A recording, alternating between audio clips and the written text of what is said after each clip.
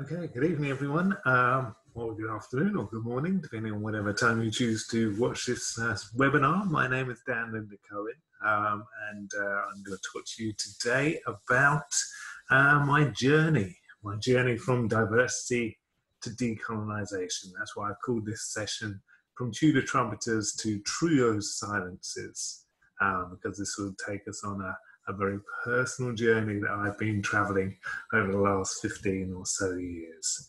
So I'm going to split this presentation into two parts. The first part is going to focus around diversity, and the second part is going to focus around the journey onto decolonisation. Now, hopefully my screen is going to move on. There we go. So I'm just going to introduce myself first of all.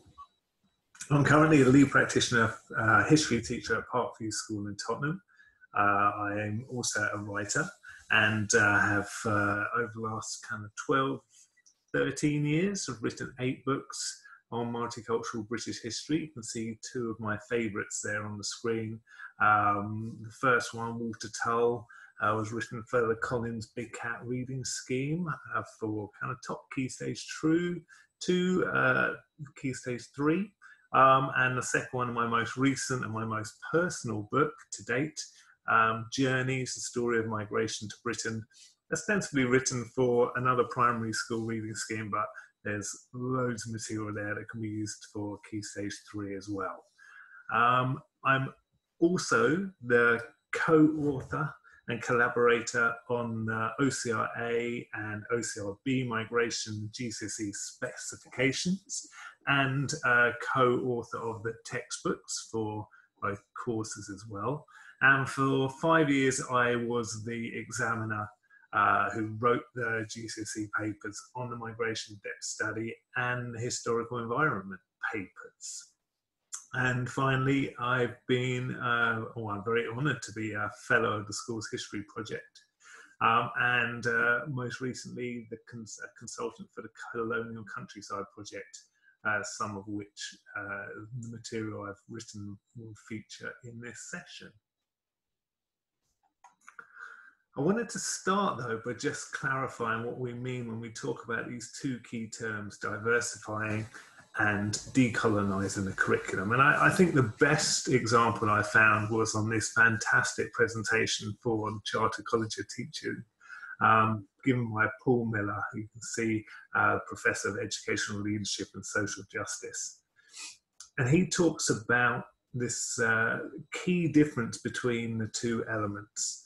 And I found that I've really kind of understood now, much more than I ever have done before, the difference between these 2 different key elements. Both obviously very, very important, but there are different kind of stages that teachers can go through to reach these different positions. And what I found myself was I've obviously been involved in this work for a long, long time, as I'll kind of reveal in a few slides' time.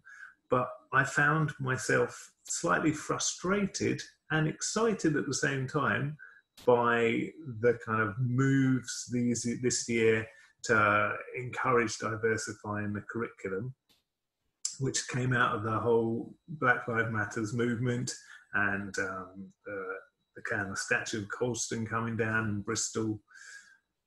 And I found myself excited by the fact that so many people were kind of enthused about diversifying their curriculum and keen to kind of make their curriculum, history curriculum, more representative. And obviously that's a hugely important and positive development. But I also found myself a little bit frustrated in the sense that, you know, there have been people, myself included, but I stand very much on the shoulders of giants, people like Hakeem Addy and Marika Sherwood and Martin Spafford, people who've been doing this for a very, very long time, 20 plus years or so. And it was less frustration that people were kind of coming to this fresh and thinking that this was, they were reinventing the wheel rather than kind of looking back at the work that has been already done on this. And it kind of led me to think, well, why am I being frustrated about something which is so positive and so important and so powerful? And I think what I came to the conclusion is that diversifying the curriculum is important and really a very positive step in itself, but is it actually changing anything? And I think that's where my frustration kind of laid. And that kind of led me down the path to decolonisation.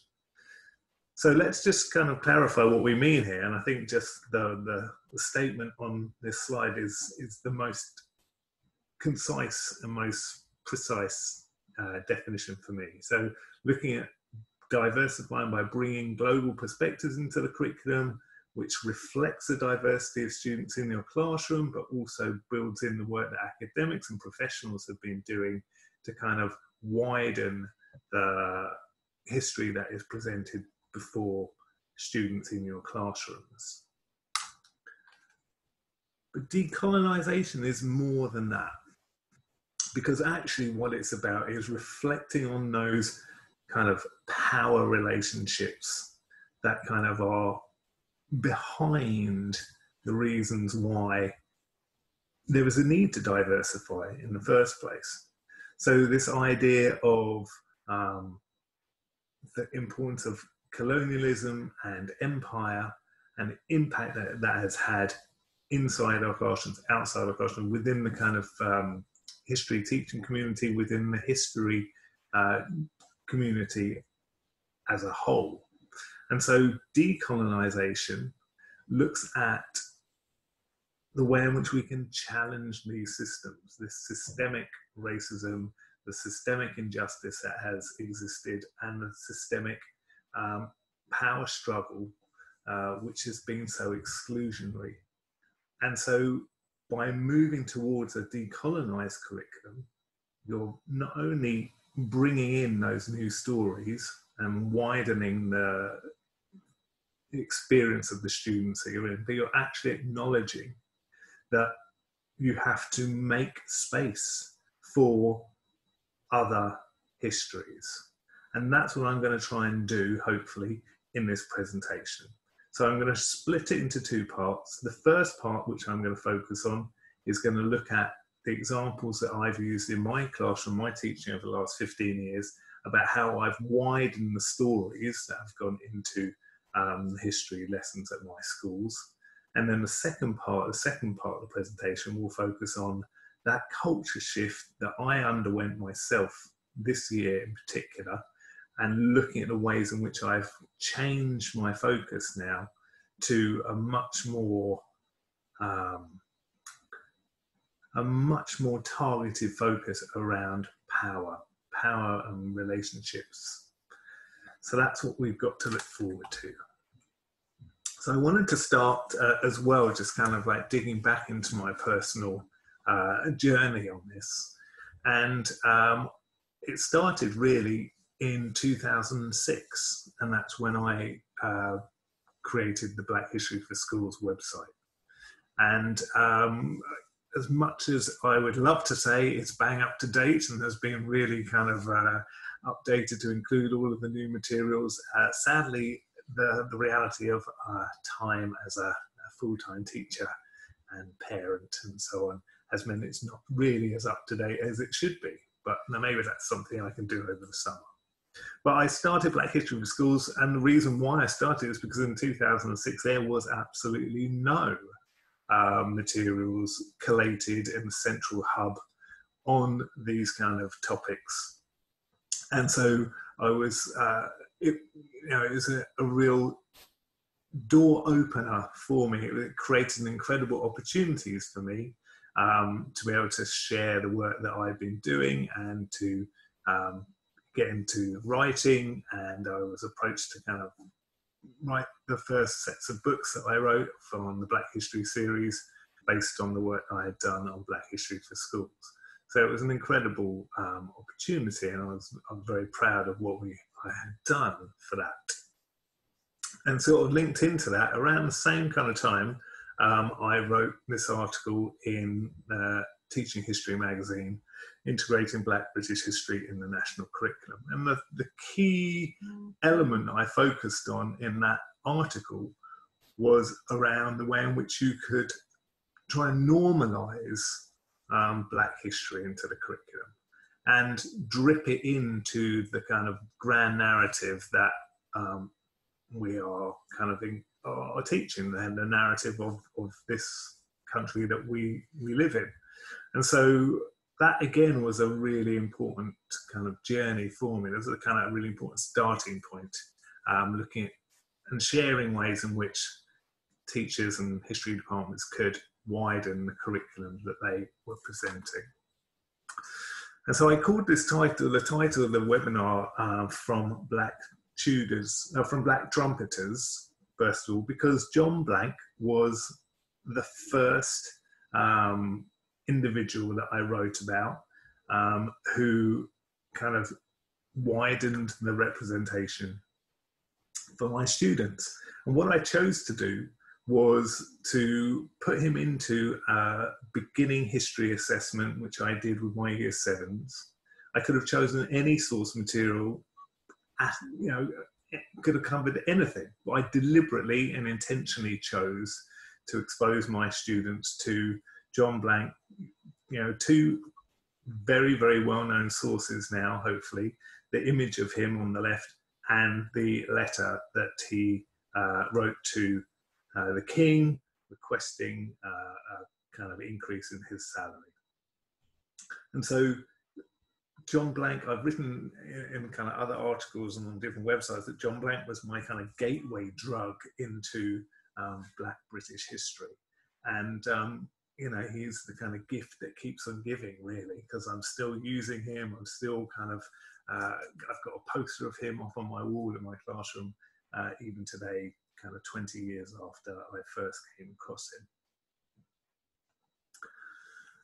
And so kind of linking into what I'm doing at the moment, I thought it would be kind of interesting to share some of the ways in which we've diversified our curriculum at my current school, which is Parkview School in Tottenham, which in itself is one of the most multicultural schools that I've ever worked in. It is in N15, which is apparently the most diverse postcode in the entire country, which we're very proud of. So just kind of picking on some of the things which we're going to talk about today. We're in year 7, we look at the treatment of Jewish people in England from circa 1066 to 1290, and I'm going to share some of the resources on that. We're also going to look at the way in which we look at Miranda Kaufman's book on Black Tudors, and I'll share some of the materials we've developed on that. I'm going to talk about the Irish migration unit that we do in year 8, and a little bit about kind of water toll that we do in year 9, and then I'll finish off by looking at the work we've done on LGBT rights. So I haven't got the, there's lots more which I could share, and I will come back and talk about the tape letters work which we are starting to plan. But I don't have time to kind of cover all of the things as much as I would like to, so I've had to kind of be very selective in what we're sharing. So just to start with the Black Tudors material that we've kind of started on, and I just want to kind of draw attention, if you haven't come across the Colonial Countryside project already, which is an absolutely astonishing piece of work set up by Corinne Fowler at the University of Leicester. And you hopefully have seen some of the press connected with it, positive and negative, because it's all about the work of the National Trust and opening up the kind of histories of the National Trust to explore and expose the often hidden histories behind those National Trust houses. So I was very privileged to work with Corinne and Miranda Kaufman and put together some teaching materials for primary school students on different National Trust houses. And we focused on Buckland, I always get this wrong, it's either Buckland or Buckfast Abbey, I think it's Buckland Abbey, where Francis Drake lived, And I also wrote about Penryn Castle, which was the home of the Pennant family, who are pretty much the richest family in Britain, as far as I know, as a consequence of their work in the slave trade and the subsequent work they did on the slate quarries in North Wales. So I'm going to share with you a couple of the materials that we developed from that. And the first one, which I do tend to always start with as well, is a fantastic kind of mystery activity, which I've kind of jumped through a lot of the hoops here, which is the Drake Duel. And I always love to start with this because it is an incredible piece of kind of material culture, which just throws open so many challenges to received kind of wisdom around Black presence that, you know, it's not just associated with enslavement, that there is a Black presence going back not just only to Tudor times, but significantly before that. And also the kind of relationship, which is kind of summed up in the story of Diego and Francis Drake, which Miranda's written so brilliantly about, is kind of encapsulated in this Drake Duel. So it is a wonderful starting point for your students, just to kind of really engage with a very, very different piece of Tudor material culture. So, you know, we look at Drake, we look at his experiences in the Caribbean, and you know, this is just one way in which we kind of use Miranda's book. So she's kind of written these lovely little openings to her chapter where she kind of creates a little historical narrative, fictionalized version of these events. And we get the students to kind of guess what is going on. And then we move on to a decision-making activity around the events in Panama, which kind of really hooks the students in. The second kind of Black Tudor that we focus on, or I'm going to share with you here, is about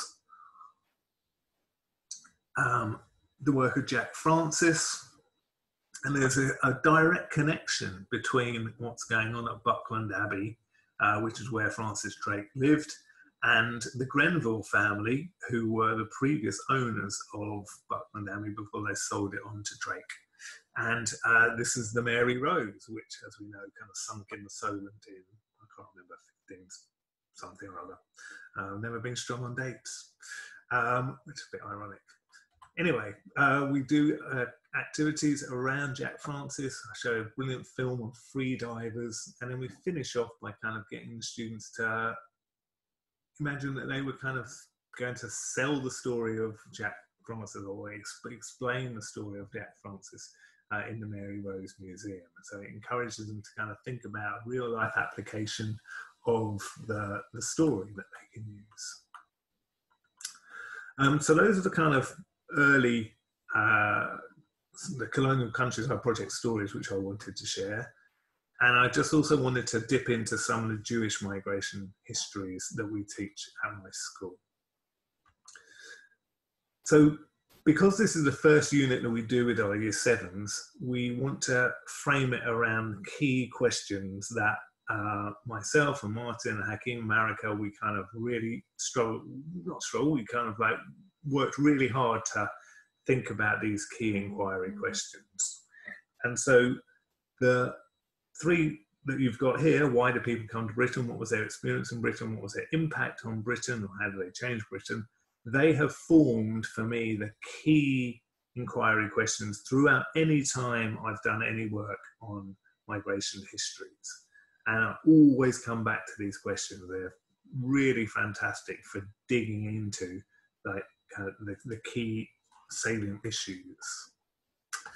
So when we look at Jewish experience in Britain, we wanted to start off by talking about the fact that these were not just ultimately negative experiences, because we kind of look at how ultimately it will end with the expulsion of the Jews in 1290, but there's lots of really good material that students can look at, that initially there was a very positive experience for the Jews who were brought over to England by the Normans, and employed in a whole range of different jobs, doctors and goldsmiths and art, arrow makers and so on, cheese makers, there's a whole range of different jobs, and lived in different communities all around the country as well. It wasn't just in the kind of big cities, but kind of quite spread across the whole of the UK, or certainly England.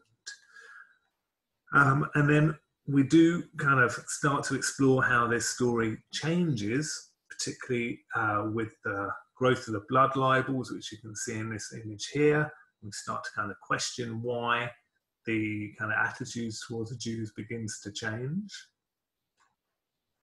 And then we move through into the story of the massacre of the Jews in York in 1190, which, you know, surprises me how rare this story is in terms of the way it's taught in schools.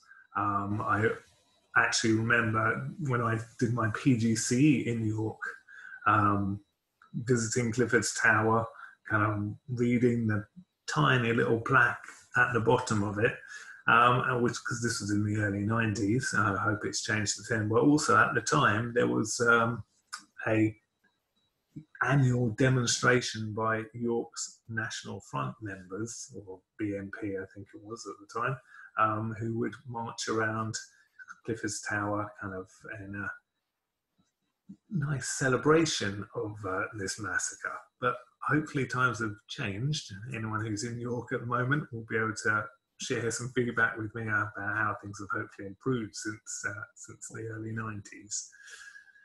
And so what we try to do is get the students to kind of plot this changing experience for the Jewish community and look at some of these key turning points, which is ultimately going to lead to their expulsion. And what we also wanted to do was to try and get a sense for the students of kind of an empathy chart, get some sense of feeling of how this kind of experience would have been for the Jews. So they have to kind of put a cross to see whether they would be feeling safe and secure, or whether their kind of lives are in more serious danger. It gets the students to kind of really kind of process some of these changes that the Jewish community is experiencing. Now, why have I included a bit about the hungry caterpillar on here? Oh, that's because what we do is to think about historical change, or writing a historical narrative for this piece of work. So I'm getting confused because today I've also been teaching my students about the hungry caterpillar, looking at it as a way of identifying the extent of change. So I can share that on, and that's a story for another day. This time we use it to kind of look at the way in which you can build a narrative, which is obviously why I've kept it in here. And here again we just kind of present the overview of the change in treatment of the Jews to the students before they write their historical narrative. But we don't just stop with the story of the Jews in 1290, because we kind of bring it right up to date in year 8. And we start with this picture here. And I'm sure you're all wondering who this handsome man in this picture is. And of course it is my great-great-grandfather, Joshua Shinbaum Levy from Plonsk in Poland, who kind of migrated over to Britain, I think probably around the 1860s or so. And I can trace my family on that side from Russia and from Poland, and on my other side from Germany. That's a fairly typical kind of European Jewish experience in my family. So we wanted to kind of bring it up to date for the students and kind of make a connection with the Jewish community today, because the school is very close to Stamford Hill, which has one of the most kind of concentrated levels of Orthodox Jews in England. So they're very familiar. They see this community around, but they are not really aware of the kind of length of time that they've been in this country. So we try and bridge the two units together just with a kind of big overview of some of the key changes that have taken place over this time. And then we go into some kind of source work looking at the different experiences of the Jewish community, in particular looking at things like the Charles Booth maps, which kind of focused on the East End of London. We spend some time looking at the now mosque on Brick Lane, which used to be a synagogue, which used to be Huguenot church, and so on. And we kind of bring it up to the 20th century, looking at the Aliens Act, which was the first kind of immigration act, which was passed kind of specifically with the Jewish community in mind. And then we move on as well. I wanted to share a little bit about the Irish migration histories that we teach as well in the school. And again, I'm only giving you a little glimpse of the way in which we teach it. These are kind of 7, 8, 10 lesson schemes of work, so I can't share all of it, but just wanted to give you a flavour. And we kind of start with a kind of historical context in terms of the way in which the British have come into Ireland, the kind of the way in which the impact of the English and Scottish colonial rule in Ireland. And then we kind of look at the way in which that's led to migration across from Ireland into England in particular. And we've got a range of different kind of source material that we use for the students to kind of toss up the kind of positive and negative experience of Irish migrants. Extracts from different books, images which you've seen, and so on. And again, just trying to kind of pull it all together and consolidate that understanding for the students, kind of thinking about whether there was a positive or a negative or a combination of the two. And so they were able to kind of draw that out in their conclusions and the work that they're doing on that. And I think I'm kind of coming towards the end of this first kind of section of the work that we're doing, and we'll just want to share some of the 20th century migration histories that we also teach about at Park View. So I mentioned right at the start that I wrote a book about Walter Tull about 10 years ago, and I've always kind of wanted to share Tull's story in the kind of schools that I've worked in. And so this has kind of evolved over the last decade or so. And what I used to do is I would teach almost the entire kind of story of the First World War through Tull's experience. And I would look at the way in which we could kind of tie his story into the narrative of the war. For example, when he was injured in the first Battle of the Somme, later fought at Passchendaele, and so on. But we've kind of slimmed it down a little bit in recent years, and what we've tried to do is pull in Tull's story to marry with the work that was done about Reg Wilkes and the letters that he wrote, which kind of opened up history teachers into the kind of way in which we can use letters as a brilliant insight into the experience of soldiers in the war. So what we look at is Tull's letters. We've got 2 letters that he wrote, which you can find in Phil Vasili's amazing book on Walter Tull. And the students kind of explore Tull's experiences.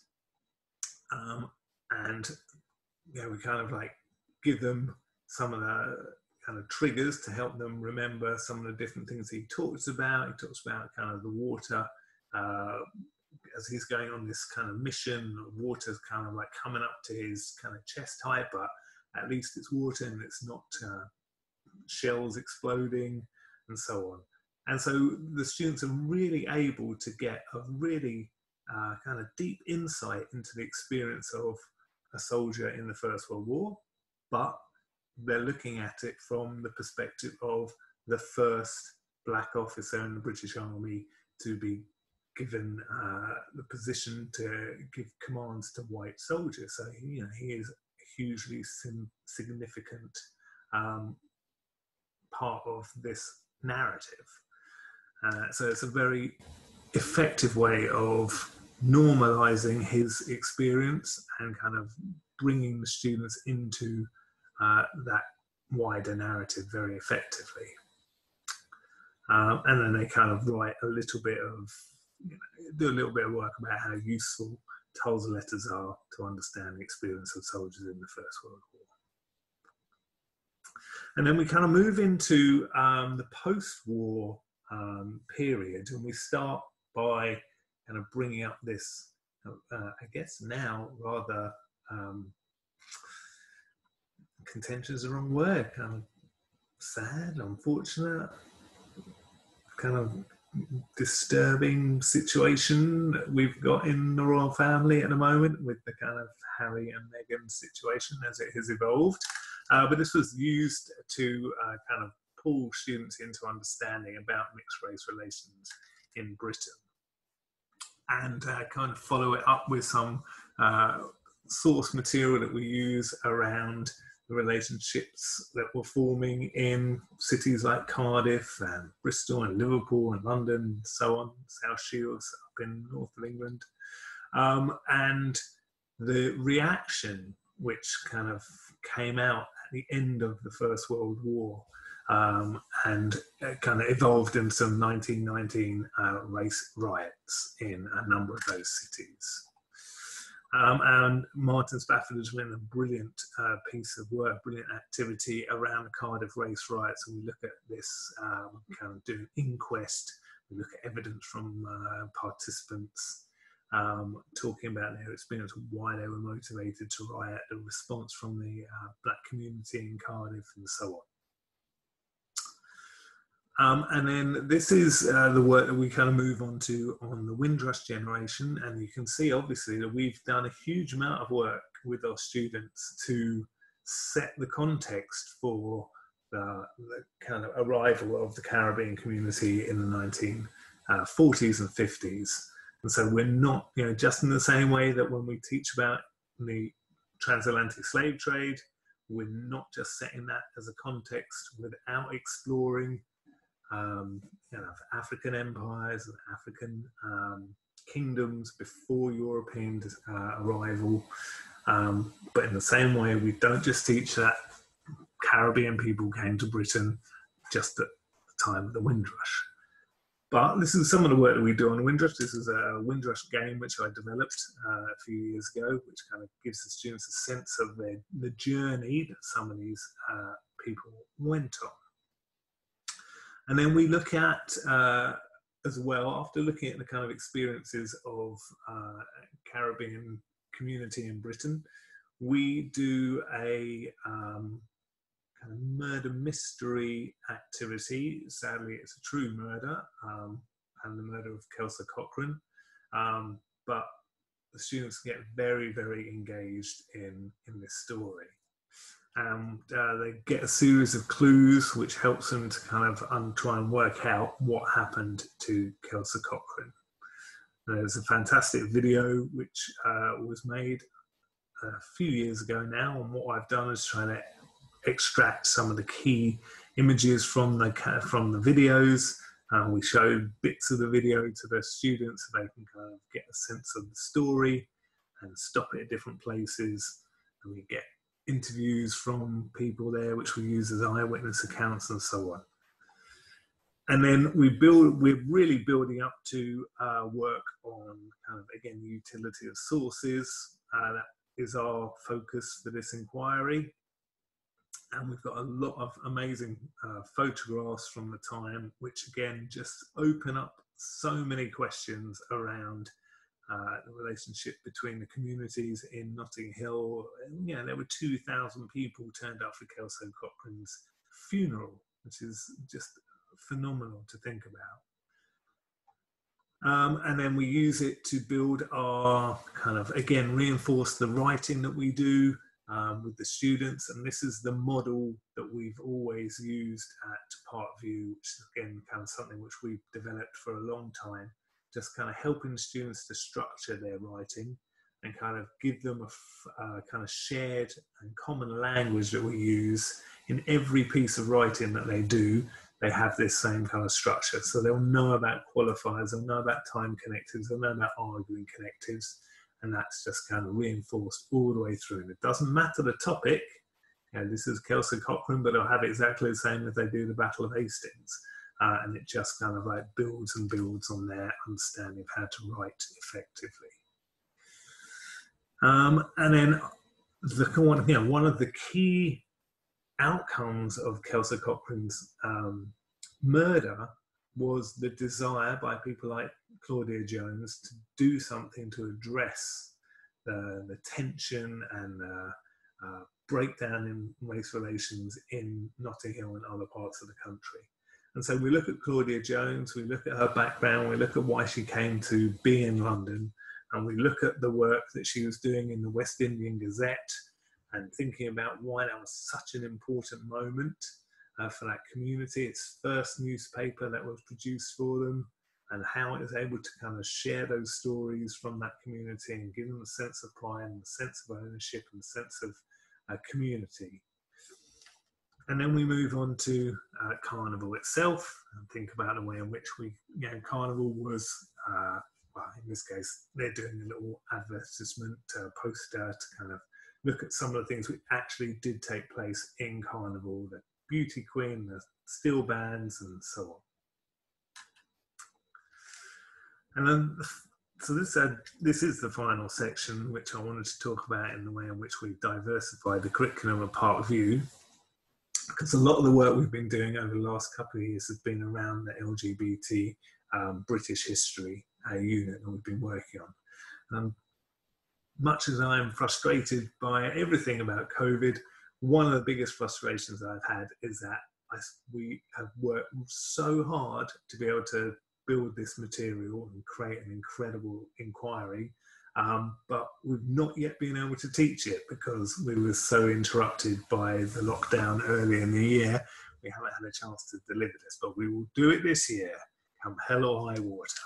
So you can see the inquiry question we've got there, Pop Cultural Parliament, which has done more for LGBT rights. And I just wanted to give you again a flavour of the kind of stories that we include here.